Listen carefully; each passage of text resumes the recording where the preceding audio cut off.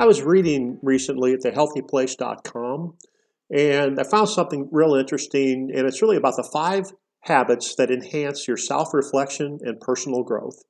Number 1, be honest with yourself. Be honest with yourself about how things are going and how you are behaving. Number 2, notice behavioral patterns. Be aware of your habits so you can actively weaken the ones you don't want and strengthen the ones that you do. Number 3, be able to articulate your core values. Take time to consider what's most important to you so that you can evaluate whether or not you're living those values. Be forgiving. Be gentle with yourself when you don't get it right. We all make mistakes.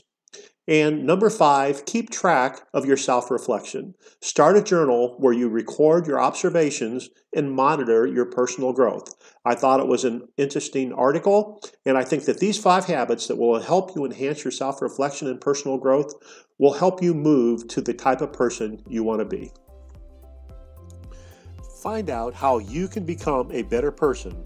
Contact me at jstacy@Catalyst Strategy Consulting.